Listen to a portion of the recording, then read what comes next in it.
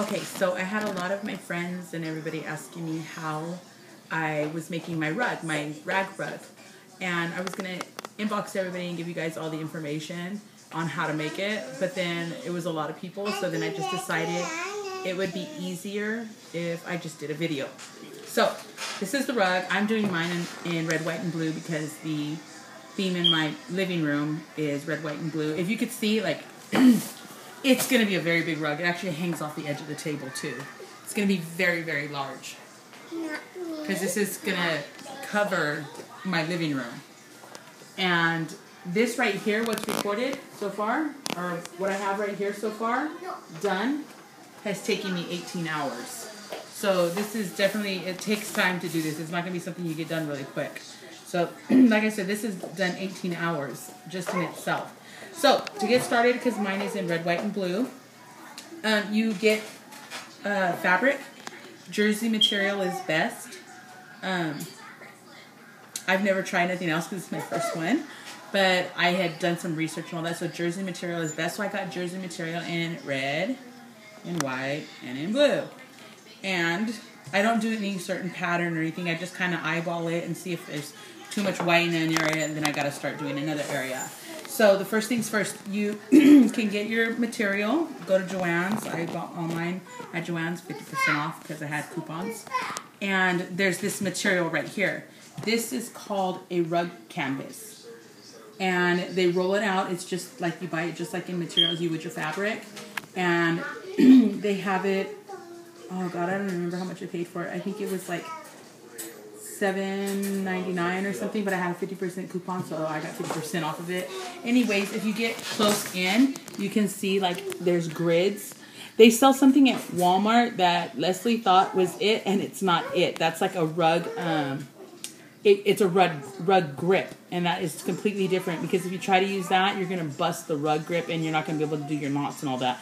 This stuff is pretty, I mean, this stuff is, it works. I mean, you take a look at this, it's not going nowhere.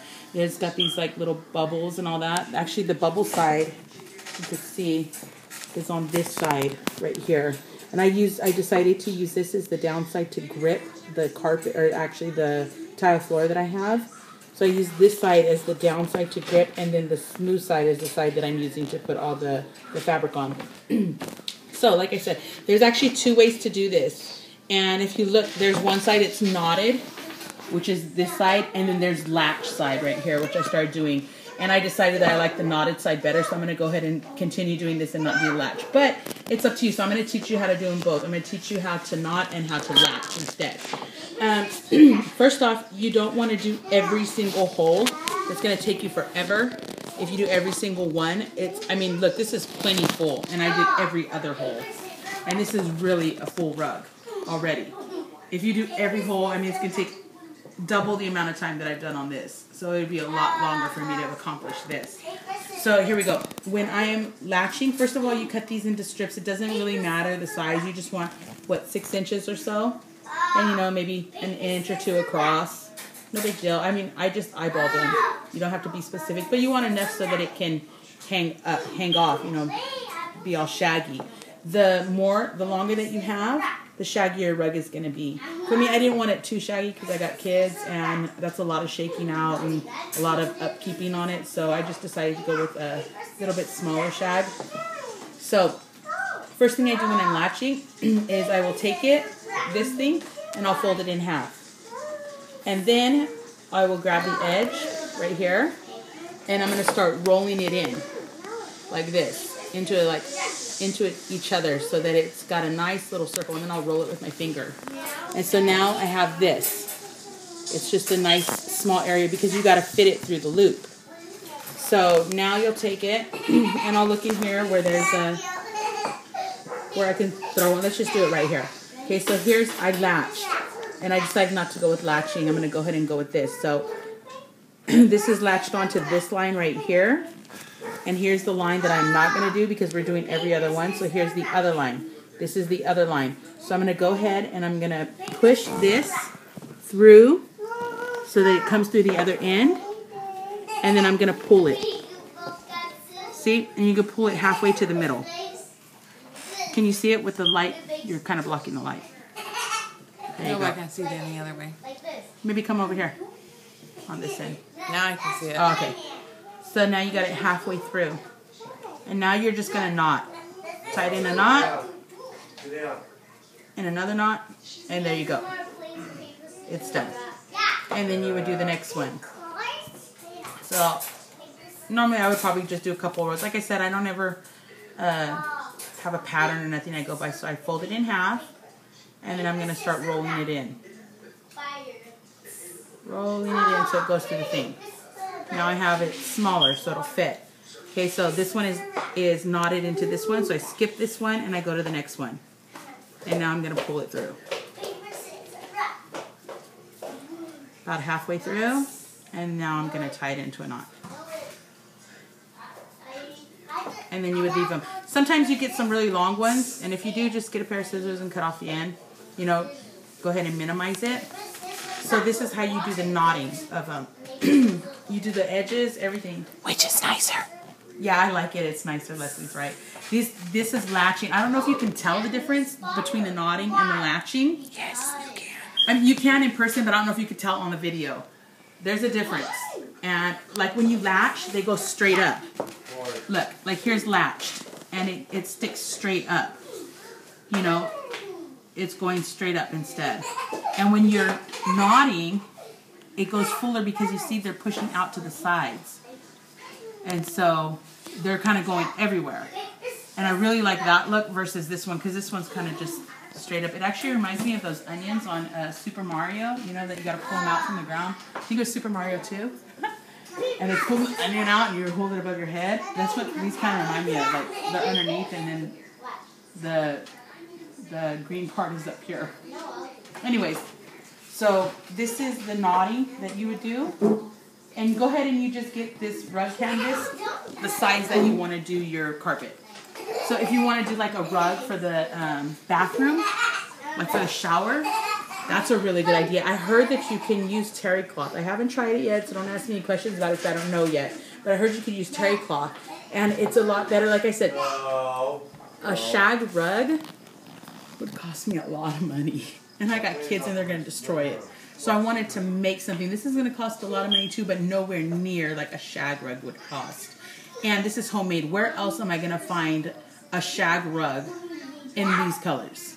You know, to match my thing. At least this is homemade. It's done to fit the theme of my room, my living room. So I'm going to show you how to do the latching one. First of all, you got to get this tool. I think it was like $1.18 at Walmart. It's, I don't know what it is. It's some latch thing. I just was using it for the hook here. And so you can get them on eBay. You can get them anywhere. Like I said, it was $1.18 or so. It wasn't even much. $1.35 maybe. Not quite remember the price. Anyway, so you're going to take your material right here, fold it in half, and then go ahead and fold it in half again in the center. So you're just minimizing it. You're making it smaller. And then you're going to fold this part in half. And now what you're going to do is you're going to find the hole that you're going to need. Like I said, we're skipping every other one. So like we'll go to this one. You're going to put your tool through it, through the hole that you need, and put your material there onto the hook. You see how you got the hook there? Now you're going to pull it through. So you got it pulled through now. Now you're going to take this and you're going to grab the other material and you're going to pull this material through the hole.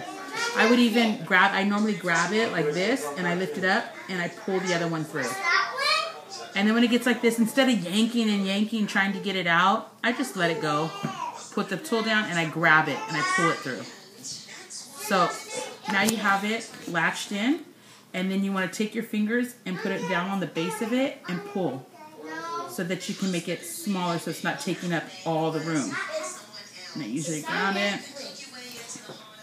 So now you have it on there. And then when you're doing it, be careful too, because remember, this is the second one that you're going to skip. And it's there. A lot of people, you'd probably forget and not see it and think, okay, I'm skipping this one and going to this one.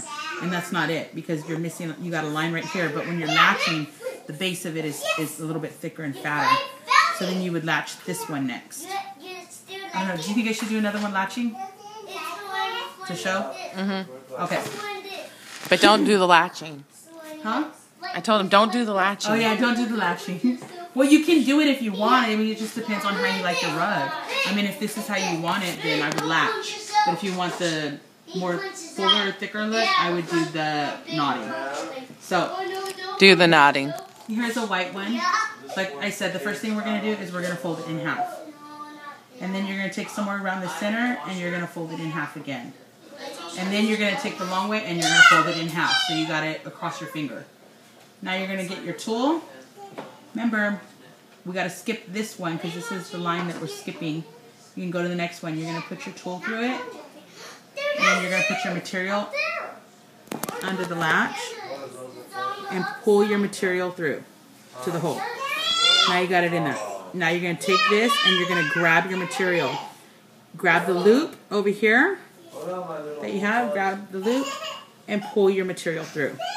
Remember, see, look, I'm trying to yank it all through and it's not going to go. You're going to end up ripping it. And I've ripped a few because I've tugged too hard. Now you take it out and just pull it through. Separate it. Put your finger at the base and pull so you're tightening the knot on the bottom.